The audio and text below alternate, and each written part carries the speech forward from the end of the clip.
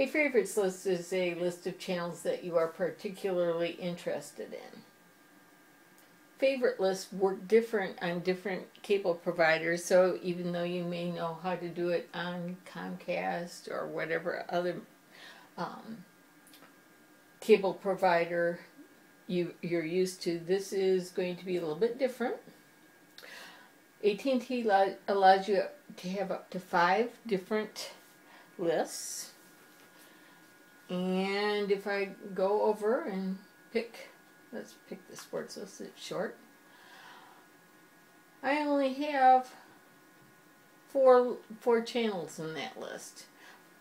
That is how this works. You see that the name of the favorites list is up here.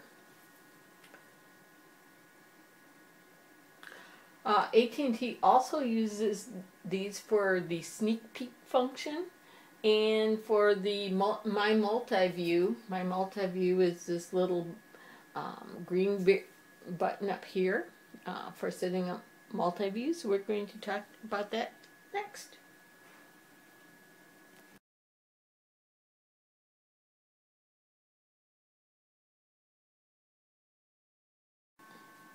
Viewverse allows you to set up your own personal multi-view with the channels that you select from your favorites. I got to the screen by pressing the green My Multi-View button. And let's just see how this works. We're going to say OK. And we're selecting sports and saying OK. It's loading these. And we have one big, or kind of small, one view over here, and we have 1, 2, 3, 4 channels over here. If I click on this, I could change over to gymnastics, women's gymnastics, or I've highlighted this one now. I'm going to click OK, and I'm watching that, but I think I'd rather watch women's gymnastics when I'm talking. So anyway, I'm not a multitasker. I don't have that gene. I don't want to watch 4 things at once, but I know that some of the people in my family do. So let's say you were watching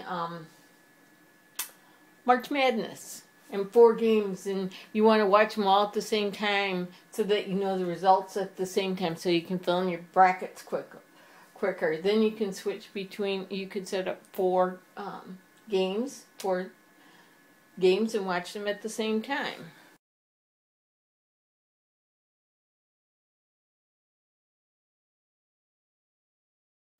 Viewverse has a quick peek function. If I press my up arrow on my remote, I see my favorites list, and I can go through it this way. I personally do not like to do this because it's too the pictures are too small, the words are too small. I'm more of a word person. I'm better at picking that way. And there is something strange about this.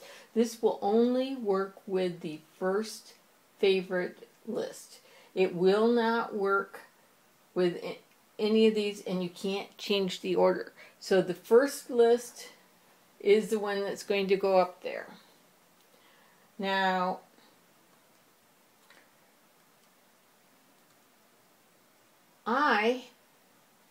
like I said, I don't care for those, but I've got little kids in my life that still can't read, and they're very good at navigating.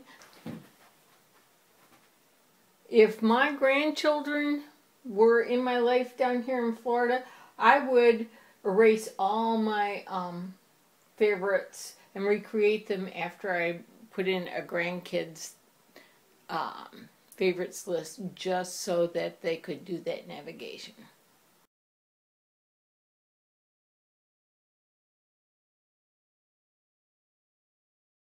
If I press the A button, it brings up my favorites list.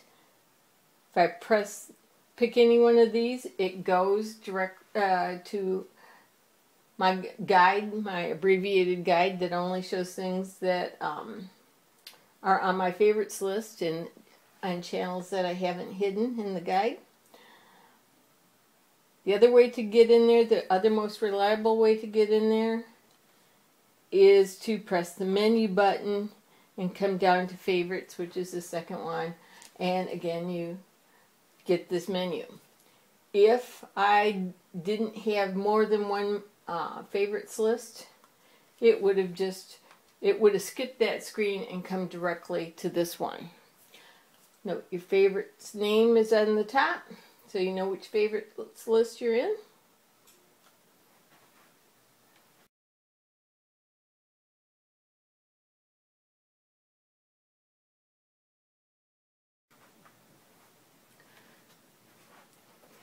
To set up a list, you press the options button, and right now the CC and the options button are the same thing. I'm going to press there, and I've got add to favorites. If I click that, it would just add it to that list. The other way to do this is the edit and add favorites. I pick my channels. Everything is unchecked by default. Let's just see what I have on here. This is big list. View checked. And there they are. And I can, let's just go down to this one, shorter. There's not much checked here. View checked. That's it.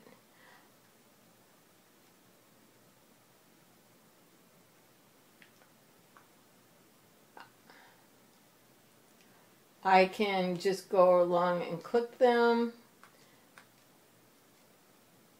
Oh, let's not click these because these wouldn't show up on my guide because they're not on my guide, so they wouldn't show. So let's go to 1,000. And if I wanted to add this one, this one, this one, this one, and hit exit to TV. Oh, no, don't hit exit to TV. That's something I always do because I'm so used to it, and then I lose my list. So I'm going to click save. And now if I went to favorites and sports, now I've got 9 channels on there. So that's how you create a channels list. It's very useful.